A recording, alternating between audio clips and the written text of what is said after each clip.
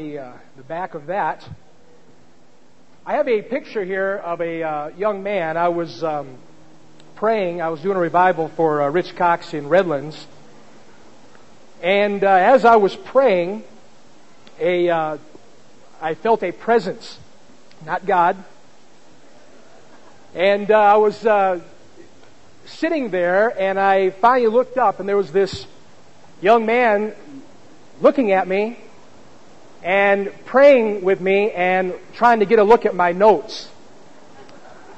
His name is Frankie. I now carry his picture. It was very obvious to me that Frankie illustrates a lot of the people that we minister today. He began to ask me what I was going to preach on, asked me if I had kids, asked me what my wife was like. This is during prayer meeting, man. And so I quickly, it doesn't take Einstein to figure this out. There's something this young man's looking for in the kingdom of God. He's looking for a family. He's looking for hope. So I asked him, I said, tell me about your dad. He goes, I haven't got a dad. He said he left, never met him. Tell me about your mom. Well, she's okay. And so here he is in a prayer meeting. And every night thereafter, he'd be sitting there right there asking me what I was going to preach on. And I really got a heart bond with this young man. I want to preach on deliverance. I'm here. Before we eat donuts, we're going to pray together. I believe in deliverance.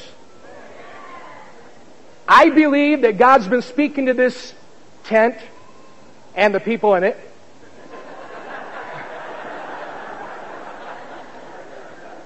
And I think He wants to move us to new dimensions. Do you believe it? There are some things we need to leave here this week. Not drag them in like a cat next year. But let's be different. There's a lot of terrorism going on, but some of the worst terrorism there is not from your mama been slobbing. The worst terrorism is from the devil himself. And I want to preach on Delivered for Conquest out of 1 Chronicles 4. You've heard it already, but that's okay. Verse 9. And Jabez was more honorable than his brethren, and his mother called his name Jabez, saying, because I bear him with sorrow. And Jabez called on the God of Israel, saying, oh, that you would bless me indeed, and enlarge my coast, and that your hand might be with me, and that you would keep me from evil, that it may not grieve me. And God granted him that which he requested. Delivered for Conquest. I want to first of all look with you at the condition of the harvest that we're called to reach. Now, there can be no doubt, beloved, that we're reaching a very unique harvest with deep spiritual problems.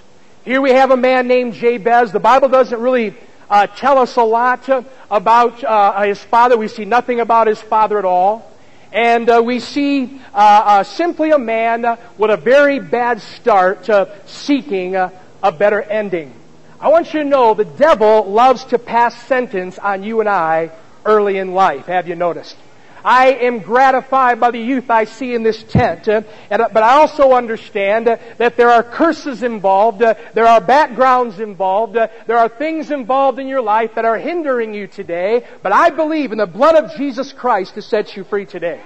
The devil loves to put an ending and to try to put us down early in life, and our text gives us some hints of what may have hindered this man from his birth.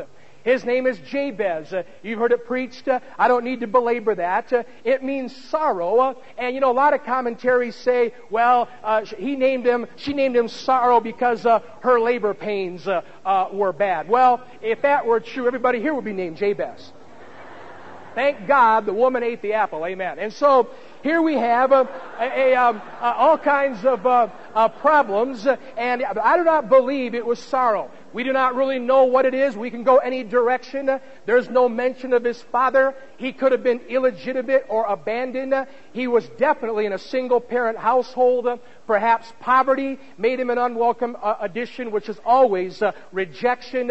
And because of two irresponsible people, there are now many people in the world today with bad beginnings. And the devil loves to put an ending to our lives early in life. Aren't you glad you found Jesus Christ? but it's not automatic. See, in today's world, there is a strong feeling of fatalism that is inbred in those in society who have bad beginnings. This goes the gamut of life. We could talk economic. We could talk racial. We could talk illegitimate. We could talk abandonment. But the devil loves to pass sentence early in life, and Jabez could be an apt description of many of the people that come to your church, Pastor. There's an article here that really caught my attention. There was a woman who went to an abortion clinic to kill her baby. And while she was there, she was waiting for her turn. And this story said that shots rang out and she was forced to run for her life. What's interesting, though, is she is now suing the abortion clinic because they did not have adequate security, and she was, quote, forced to raise her daughter, who was now 8 years old. Now think of this. If this little girl does not already know what's going on, she soon will. And I want to tell you, without a miracle, that will follow her all the days of her life. That will affect her relationships. That will affect her ability to give herself. That will affect her ability to trust. That will affect her ability, without a miracle, to even have a decent marriage. I was doing a Sunday school, and I forget what I was teaching on. But a young man, 18 years old, I was talking about family relationships, and he raised his hand and he made this statement. He said, "My mother loved me because I was her son, but she hated me because I was a man." That caught my attention, and I believe that you and I are reaching a very unique and a very troubled generation like never before. This world's insane, folks. What you're looking at is curses. What you're looking at is an absence and a lack and a loss of an ability to think straight. We had an interesting thing that happened in Las Vegas, amongst a lot of things interesting that happened in Las Vegas. The Luxor Hotel is a large pyramid. I was one day looking up all the rooms they're on the wall of the pyramid, and there's about a 4-foot wall that separates you from your room, and about a 200-foot fall. And I said, one day, mark it down, guys, one day somebody's going to make this jump. Well, sure enough, they did. Young man jumped off, landed flat in the salad bar. Gives a whole new meaning to toss salad, doesn't it? But anyway,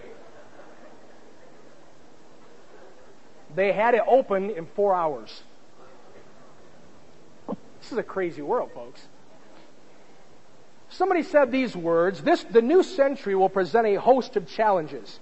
We're beginning to face many even now. Alvin Toffler calls the span from the mid-1950s to 2005 the hinge of history. Lance Morrow speaks of the coming millennium as a cosmic divide. The 1990s were the transforming boundary between one age and another, between the scheme of things that has disintegrated and another that is taking shape. Proverbs 30:11-14 says, "There is a generation that curses their father and does not bless their mother. There is a generation that are pure in their own eyes and yet is not washed from their filthiness. There is a generation, oh how lofty are their eyes, and their eyelids are lifted up." And 2 Timothy 3:1-4, you know the scripture. It talks about a dangerous time to live. It talks about a wicked time to live. You know the words: covetous, boasters, proud, blasphemers, disobedient to parents, unthankful, unholy, without natural affection, truce breakers, false accusers, fierce, incontinent, despisers of those that are good, traitors, heady, high-minded, lovers of pleasures more than lovers of God. That sounds like 2002. See, what's happened, beloved, is there is a curse that has been loosed in the earth by sin. You know that sin by its very nature gets worse and worse. The Bible tells us that sin is running its course to a climax to the rapture, and you and I are called to reach that generation. We get the uncut stuff, folks. Racing towards 2001, interesting book to read now. Listen to this article. Dysfunctional families, alcohol, drug and sexual addictions, pornography, Physical abuse, violence in childhood will also continue to grow at an alarming rate in the next decade. George Gallup Jr. said these words, "The sex-related issues are going to be the most important issues facing the church in the foreseeable future. Abortion, AIDS, premarital sex, homosexuality, all these are going to be at the vortex." Another article says these words, "Sexual activity among teens climbed in the 1980s. The proportion of girls aged 15 to 19 who have had sexual intercourse rose from 47% in 1982 to 53% in 1988. And another article says 6 million households are headed by single parents, and each year more than 1 million teens will become pregnant. 4 out of 5 will be unmarried. 30,000 under the age of 15. 90% of the babies born to blacks between the ages of 15 and 19 are born out of wedlock." And Life Trans magazine put it this way, "A child of divorced parents whose grandparents have also separated will need a computer program to tell which relatives are where and in which family they began in." That's the generation we're reaching. Can you say amen? Now, with that in mind, you need to be concerned, because this is more than just a sin problem. With that in mind, we must take the issues of curses very, very seriously. And I got to tell you, there's not nearly enough preaching in our churches on the curses of sin. Proverbs 26:2 says these words, "As the word by wandering, as the swallow by flying, so the curse, causeless, shall not come." But I'll tell you, folks, with a cause, it will come. Deuteronomy 27 says these words, "Cursed be he." You know, when you see the word curse, it ought to get your attention. He goes on and uses the words, "Cursed be he that commits adultery." "Cursed be he that sheds innocent blood." You know, we've killed like 50 million babies by abortion. "Cursed be he that's a homo." Well, they're born that way. Well, you better change something quick. It talks about perversion. It talks about idolatry. 23:2 says, "An illegitimate child shall not enter into the congregation of the Lord even to his 10th generation." Because what we're dealing with, beloved, a curse is an invisible force that hinders a life and therefore hinders revival. I was preaching on illegitimacy in a church in Missouri one time. And I preached this sermon, and before a service, a young lady came up and asked me and my wife to come and stay at her house, or eat dinner at her house, rather, after service. I preached a sermon on illegitimacy. We broke that curse, and I got to understand, this woman, she was a horrible housekeeper. This house was a disaster. You didn't know whether to sit on the floor, on the driveway, which was better. Horrible situation. But I preached that sermon. She came up to me, and she said, "We need to take a rain check on this," and I wasn't sure why, but something broke in that young lady's life, and from that day forward, she was a wonderful housekeeper. She became a witness for Jesus Christ. The joy returned to her life, because, folks, people need more than sermon. They need deliverance. Now listen to me. Now don't you bring your wife up to me after service. That's your concern. Pastor Mitchell came to our church in Las Vegas. It was a men's discipleship. And in a men's discipleship, he preached a sermon on illegitimacy. And I want to tell you, buddy, heaven fell in that room. He did an altar call. And I had preached on this, but I'll never forget. He prayed, and we cast out that curse. And I'll never forget his words. He said, "Gentlemen, you're going to be different from this day forward." And he said, "You're going to read your Bible. You're going to get more revelation. You're going to be more anointed. There's going to be a clarity in your life." Because I'll say it again, Pastor, they need more than preaching. They need deliverance. Jabez's concern was that his name and his heritage and his unfair start would follow him all the days of his life, but he was able to appeal to a higher court. And don't worry here this morning, beloved. Maybe you are illegitimate. Maybe you have had an abortion. Maybe these other things. Don't worry. I'm going to get you out of this. You can appeal to a higher court. Your life can be better. Your ministry can be with more clarity because Jesus Christ came to set the captive free. Let's look then at the condition of the ministry. Being a pastor has never seen a time of more challenge and more neglect. Newsweek magazine, of all places, said these words: "The power to heal. The fate of the Spirit is relegated to religious specialists who have little to say about their followers' well-being." That's Newsweek magazine. Another quote put it this way: "Many pastors in America today don't understand disease. They don't understand disease, and they don't understand psychological problems. They know how to get you born again. They know how to balance a budget. They know how to visit hospitals, marry people, and bury the dead. But they don't know what to do with disease and problems of the mind. So they'll send you out into the street to an unregenerated and unrenewed specialist in a disease, and maybe even call them the anointed of God." Ralph Turnbull said these words: "If the pulpit does not proclaim with passion the eternal message of man's deliverance, the future is dark indeed. The decline in preaching passion and the new emphasis upon know-how programs for the faithful within the church have stultified the clear aims of the Christian faith.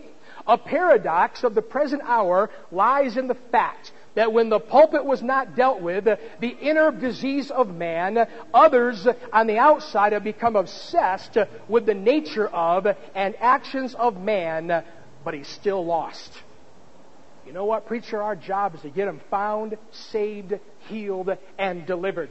The Bible for salvation is the word sozo. It does not just mean saved. It means saved. It means healed. It means delivered. It means brand new. It washes not just on the outside, but all the way through. Remember the soap advertisement? You're clean through and through. It literally means brand new. It means set free. It means something changed. It means you're a brand new creature with a brand new beginning, and the past no longer haunts you. What are you haunted by, Christian? I want to tell you, you can be free this morning.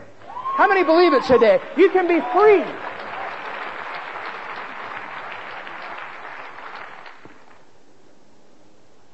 I was talking to an evangelist. He's praying for a woman saved 15 years. She's still going to see a chiropractor. One of our churches. Listen to me. Chiropractors are warlocks. Oh, I go to a Christian chiropractor. No, you go to a Christian warlock.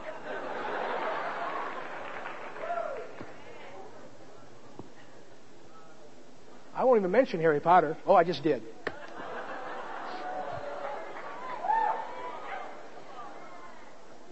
We've been called by God to help people, preacher. Acts 10:38, how God anointed Jesus of Nazareth with the Holy Ghost and with power, who went about doing good and healing all that were oppressed of the devil, for God was with him. That word oppressed means to exercise power over. That means that something on the outside has come on the inside. The question you always ask, can a Christian have a demon? Well, the Christian word for possessed doesn't mean the way you and I would think. We're not talking about guys that walk around town and, they haven't blinked in 3 years. I'm not talking about that. The word literally means dominazi. It's influenced, afflicted, tormented, and vexed. And there are people in our churches, yes, they're saved, yes, they love God, but they're still vexed and they're still tormented. Somebody said these words: demon possession can be contrasted with demon influence. All demon activity does not result in demon possession. There is a vast difference between demon possession and demon influence. And you can hear the plea in Jabez's words. He says, "Oh God, don't let what my name means influence my future. Oh God, I want to be effective, but this past, this name, Oh my word. He said, it's killing me. God, you got to help me. How many here want God's help this morning? You're crying out. You said, oh God, this name, this past. There are people in our churches with the same plea. What is wrong with me? Why do I hate men? Why do I hate authority? Why do I seem to want to be a rebel?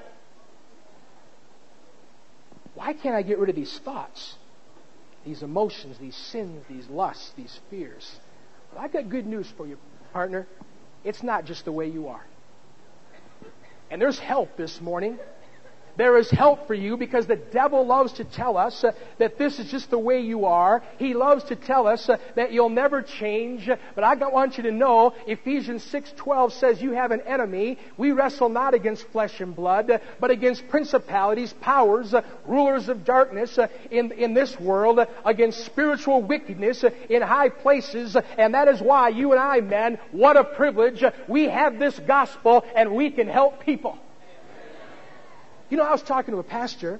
There are churches today that have psychiatrists on staff. Man, they're the craziest people on the planet. We have been bombarded with humanistic Freudian thinking. But the Bible says that we have been anointed for a purpose, Pastor. Ephesians 4:7 and 8. But unto every one of us is given grace according to the measure of the gift of Christ. Wherefore he says, when he ascended up on high, he led captivity captive and gave gifts unto men. And I want to tell you, God has gifted us and God has anointed us so that God's people can be free. That's all I'm going to say about gifting. See, my people don't need a psychiatrist. My people don't need AA. My people don't need a 12-step program. They need the power of God through an anointed man. Isaiah 49:25. But thus saith the Lord, even the captives of the mighty shall be taken away. The prey of the terrible shall be delivered. For I will contend with him that contends with you, and I will save thy children. But ye shall receive power when the Holy Spirit has come upon you, and you shall be witnesses to me in Jerusalem and in Judea and in Samaria and to the ends of the earth. And the word delivered means rescued. It means to escape. It means to be wrestled free. It means a supernatural deliverance. And I want to tell you, we're going to pray for some people today. You can leave this conference this week and you're going to be different. So let's look then at a major problem that we need to look at. See, the believer in Jesus Christ has a part to play in this and a job to do. You know, our conference is called Deliverance and Enlargement. You know, nothing stops a church quicker than a church that's obsessed with self-maintenance. You know what I mean? You're up there counseling till midnight. You're brain wrestling with every neurotic woman in the city. Your poor wife wants to go home. You know, they tell me that in the Phantom of the Opera that he had his organ down in the sewers, and the music would come up through the grates to the ears of the people.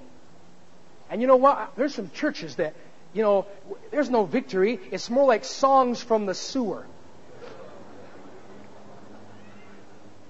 You know, somebody told me we have a very joyful and happy church.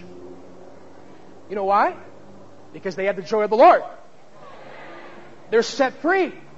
They're not in a constant state of self-maintenance and always talking about why this, why that, why can't I be free, why that sin, why this, why that. This will affect your life. This will affect our fellowship. You know, racism comes from rejection.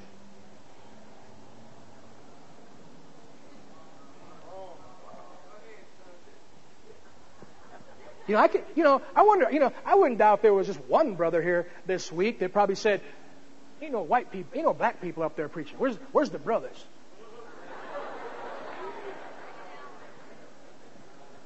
You know, people always say, they're saying, well, you're white, Pastor. I'm not white. That's white.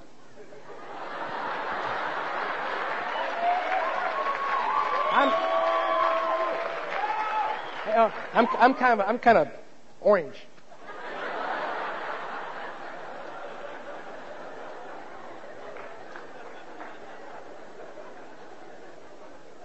What's this new saying? You're too white. Well, what's that supposed to mean? We have a multiracial church.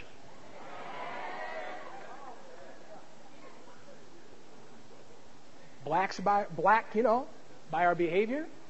Red by our embarrassment for it. And white by our redemption. Racism will kill us.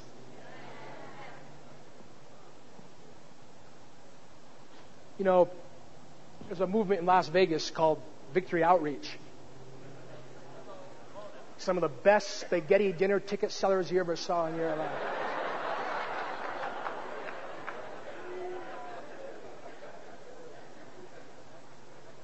You know, what is this? You know, I said something to a guy. He goes,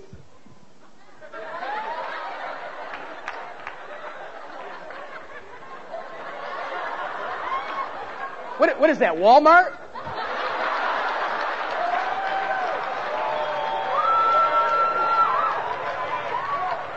You know what? You know what? Get delivered from your racial pride.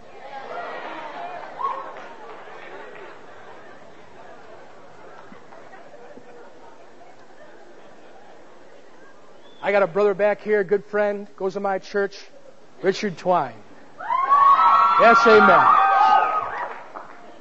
Black. When he came into my church, he was a white hating black. He was as close, amen, to a Black Panther as you can be. And he came to my church, and he's going, I hate that guy. I hate that. I ain't taking nothing from a white man, but he kept coming back.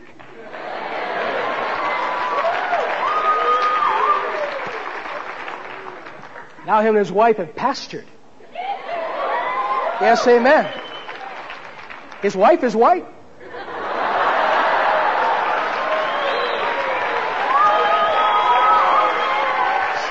See, don't kid the kidder, buddy. Don't kid the kidder. I feel you. We got this pride and we got this idea, you know, that we're going to bring this in. I don't mind personality. My gosh, you know, I love it, you know. But you know what? We're all of God's children. And whatever God brings into your church, you better love them, because I'll tell you right now, they will know if you don't.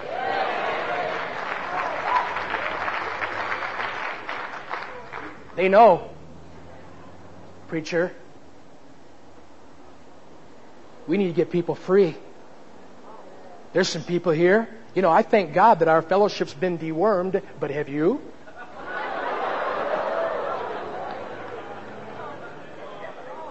You know, talking to a rebel opens you to a demon spirit, you know. Oh, you know, I'm just kind of keeping the lines of communication open in case they repent, you know. And, well, they're my friend, you know. No, you're opening yourself up to a demon spirit.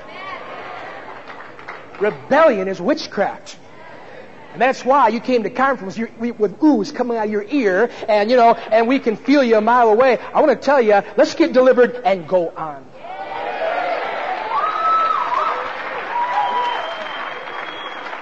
They know where we are. Now, what happens to us, though? Where does that come from? It's because we don't get delivered. We bring this right into our life. There's an interesting scripture. It says in 2 Timothy 2:26, and that they may recover themselves out of the snare of the devil, who are taken captive by him at his will, or literally his timing.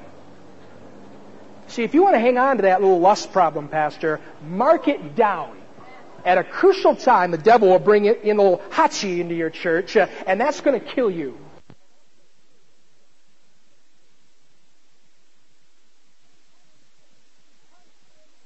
It comes in later. I was talking to a pastor friend of mine, and he said he was amazed how that there's things in his life he thought were gone, never thought of, but at a critical moment for him was when he was asked to preach in conference, this thing suddenly came out of nowhere. You know what? Come on. Don't be a Christian and just put the dog on, okay? Just be honest what's in there and get set free.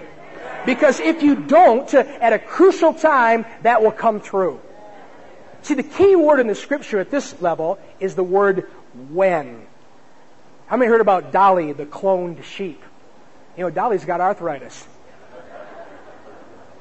5.5 years later, the cloned sheep's got arthritis. Now, we don't know if she had bitter DNA. We don't know. But all we know is that 5.5 years down the road, she develops arthritis. And I want to tell you, if you just try to clone your people, you know, you preach your sermon, you preach your sermon, you preach your sermon. You're too busy to get involved in their lives. You're too busy to pray for them and be open and available for counseling. You're just cloning them out and you're not praying for them. One day, you're going to go, "Hello, Dolly."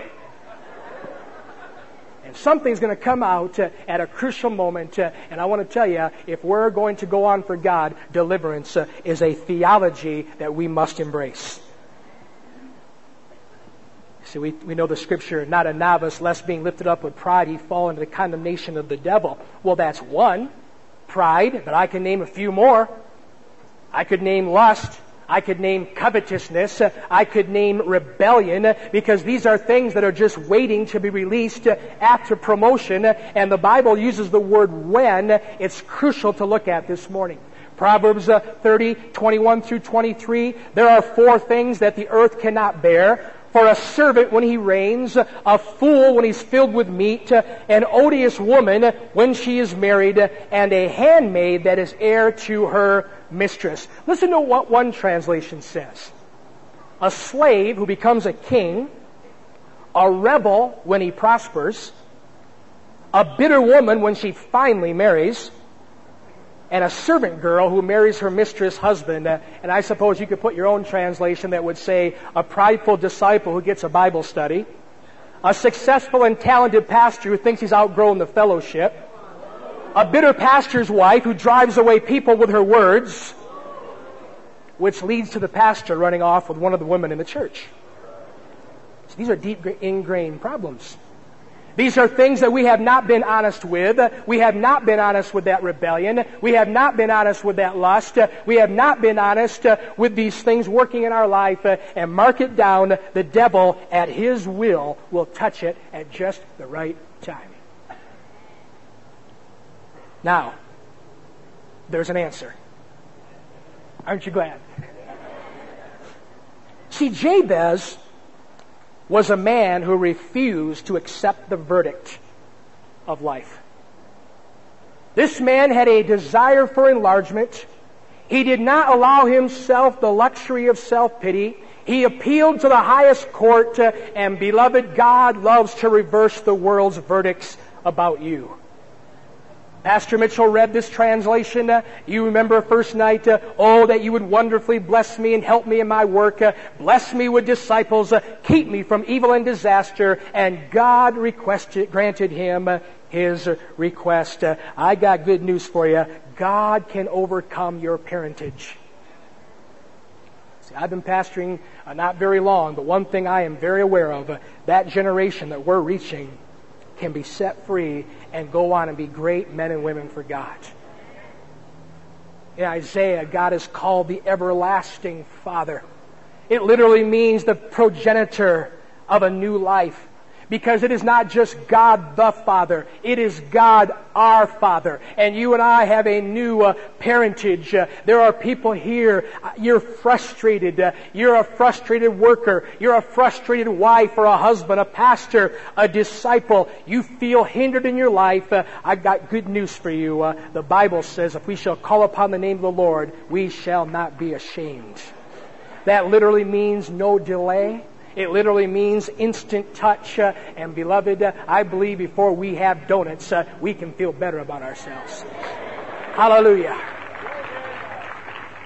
What happens is a curse is broken. Illegitimacy is a curse, friend, that will hinder you. Abortion is a curse that will hinder you.